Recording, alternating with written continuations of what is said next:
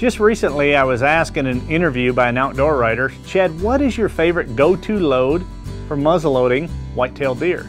Well, today I'm going to share that with you.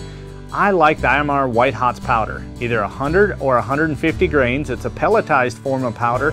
It burns extremely clean and it also shoots very fast. You can get speeds up to over 2,000 feet per second with it. What about your bullet? Well, I am always a power belt fan and have been a power belt fan for years. I've used these bullets all over the world and they work very, very well. Now the one I like to use right here is the Arrow Light. Either a 250 grain or a 300 grain bullet.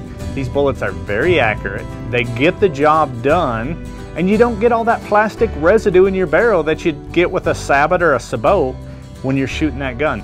So if I have one chance to go hunting whitetail deer and I have one load I can pick, it's going to probably be 100 grains of IMR White Hots powder and a 250 grain Arrow Light power belt bullet.